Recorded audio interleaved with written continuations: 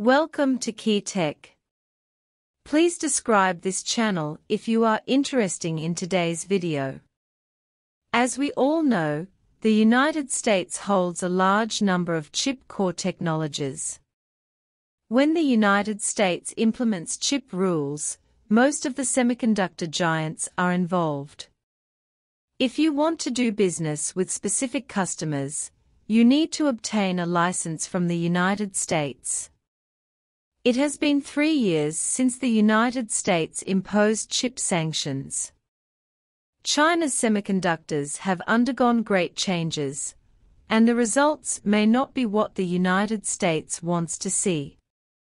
Netizens lamented, after 3 years, the US chip sanctions against China have finally failed. What happens when a chip is born?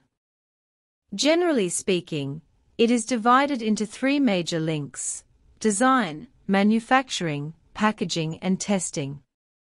Every link needs the support of the global industrial chain. The EDA industrial software used in design is monopolized by the United States, and the architecture technology is also in the hands of ARM and Intel. These have a lot to do with American technology. Manufacturing is more difficult. Dozens of semiconductor equipment are involved in lithography machines, etching machines, cleaning machines, thin film deposition, etc. Not surprisingly, American technology also has a high proportion of technology. Once the United States speaks, Dutch ASML cannot freely ship EUV lithography machines. Relatively speaking, Chinese manufacturers have greater advantages in the field of packaging and testing, and the world's top packaging and testing giant of JCET is a Chinese manufacturer. Moreover, Shanghai Microelectronics can provide advanced packaging and testing lithography machines that support 2.5D, 3D packaging and testing. Any chip production link is inseparable from the global supply chain. Only by maintaining global development can the industry flourish. The United States, on the other hand, does the opposite. It doesn't want to make progress on its own, and it doesn't allow others to make progress. The United States is worried about being surpassed by competitors, so it implemented chip rules and imposed sanctions on Chinese semiconductor companies, making it impossible for Chinese companies to smoothly purchase the equipment they need. Not only can the United States not hinder China's semiconductor progress, but it will also accelerate the advancement of Chinese chips. It can be seen from some market data that Chinese wafer manufacturers have lived up to expectations. In the list of the world's top 10 wafer foundries in 2022, 3 Chinese companies, SMIC, Huahong Group, and Crystal Integration, are on the list, ranking 4th, 5th, and 9th respectively. SMIC is the most powerful and largest wafer manufacturer in mainland China. Last year, its revenue reached 48.5 billion yuan, with an annual growth rate of 40.58%. Although Jingheqin ranked 9th, its annual growth rate exceeded 92.59%, which is the best result in the top 10 rankings.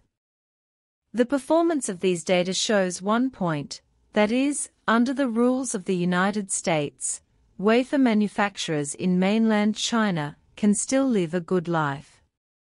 Of course, such achievements are inseparable from the strong demand in the Chinese market. We all know that China is the world's largest chip consumer market, which can provide great market opportunities for domestic and foreign chip suppliers. Last year, China's integrated circuit imports decreased by 97 billion units year-on-year, and the lack of imports was equivalent to the lost orders of US companies. Apart from the factor of declining demand, the more reason is that most of the mature chips are produced domestically.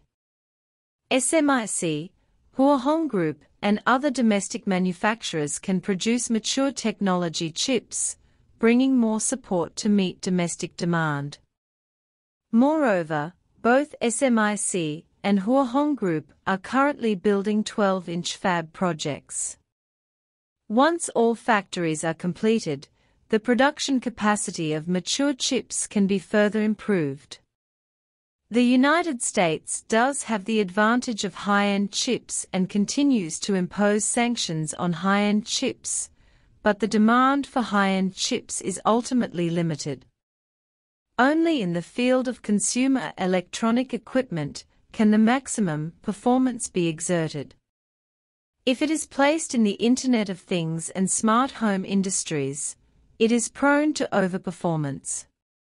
The more the United States blocks high-end chips, the more likely it will lead to a decline in demand for high-end chips. Everyone will stop buying smartphones, computers, and tablets. Then a series of American chip companies such as Qualcomm, Nvidia, Micron Technology, Apple, and AMD will lose huge profits. Sales market share. Demand determines the market, and it is undoubtedly a wise choice for Chinese manufacturers to deploy based on mature chip needs. Of course, it does not mean that high-end chips will not be developed. In the current situation where the corresponding level cannot be reached, the best strategy is to take the route that suits you.